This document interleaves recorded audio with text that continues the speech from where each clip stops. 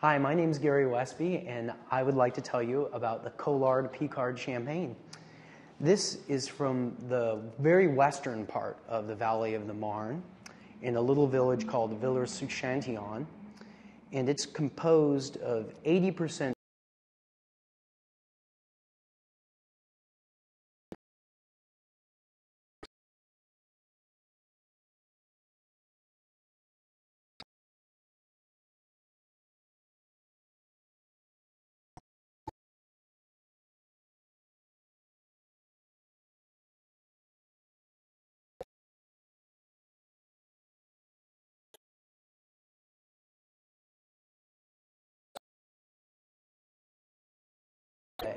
and then they'll say, look, it doesn't taste any good.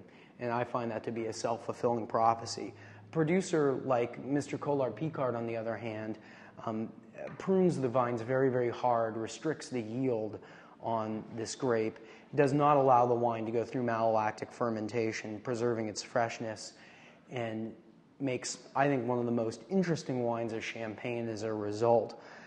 This wine goes fabulously well with all sorts of food.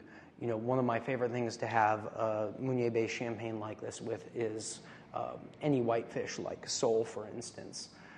I hope that you'll try something from the Western Valley of the Marne.